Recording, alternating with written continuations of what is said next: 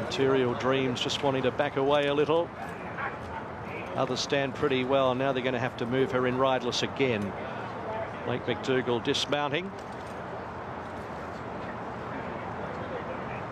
And now just a slight adjustment with the bit by the look of it.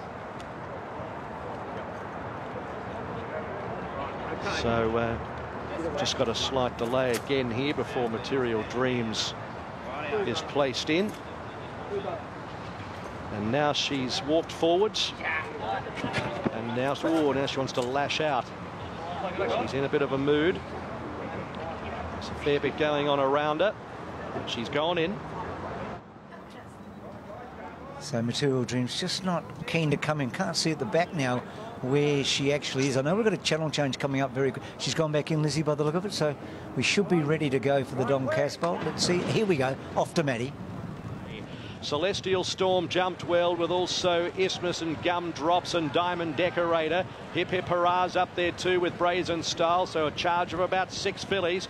They were followed by Platinum Jubilee, Moesha Inhibitions, and well back is Lively towards the back Lazago. Material Dreams, Walk Like an Angel, and Dubonenko. Brazen Style is the leader, 800 metres to go off the rails from Isthmus, who's fighting the rider. Diamond Decorator around those, and they were followed by Hip Hip Hurrah. A length and a half to Gumdrops, Celestial Storm from Platinum Jubilee. Inhibitions in the middle of the ruck, about 6 off the lead from Moesha and Lively. Then Walk Like an Angel, Lazago, Material Dreams, and Dubonenko. They come up towards the corner. 400 metres to go. It's Isthmus up underneath of Brazen Style under pressure. Diamond Decorator. Gumdrops is going to cut the corner. Then Hip Hip Hurrah, Inhibitions, and Celestial Storm run up behind those.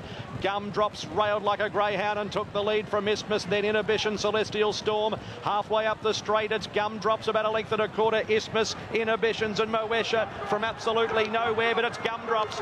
Gumdrops has won it. Moesha second, Inhibitions third from Lively and Isthmus. Then Dubonenko. Next to finish in the race was on the fence Material Dream, Celestial Storm, Lazago. Then came Platinum Jubilee, Walk Like an Angel, Diamond Decorator, and Brazen Style was gone a long way from home. Gee, hasn't Tommy Stockdale had a really good day? I reckon he only had a couple of rides. He's had 2 winners today. This has been huge. Price Kent having a nice day as well. She won the Crockett in the spring on Cox Play Day. It's basically the same race, Richo, as this one. Same sort of conditions, isn't it? She's a beautifully bred. There's Seamus Mills, who purchased the filly by Written Tycoon for $600,000.